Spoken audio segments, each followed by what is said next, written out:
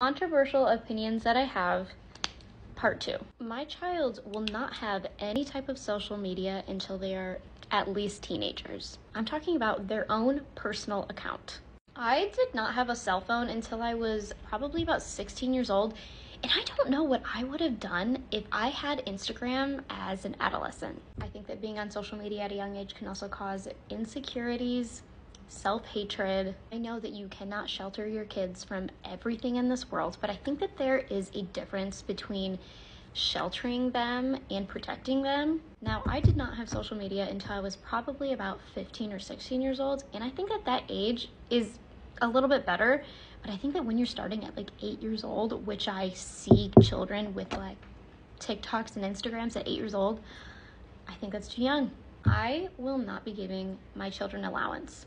I think that when they live in a house, it is really important for them to learn teamwork. Living in a house with other people, there are natural tasks required.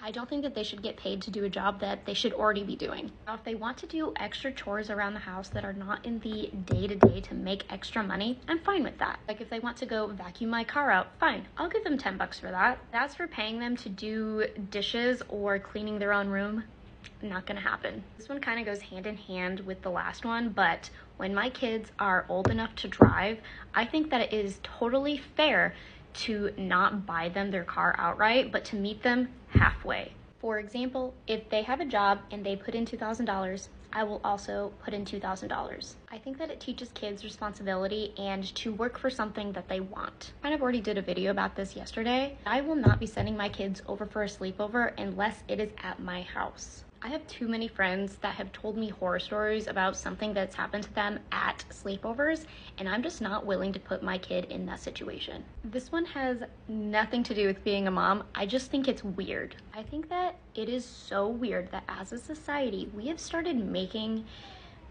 criminals into victims. I just don't understand why we have people like Jeffrey Dahmer, who is all of a sudden just being looked at as someone who's just super misunderstood, and that's why he essayed and unalived and ate people.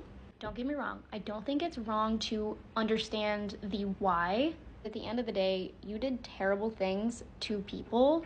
I don't have empathy for the consequences of your actions. People make choices out of trauma all of the time. You can either make good choices or you can make bad choices. We've all been through trauma. What do you guys think?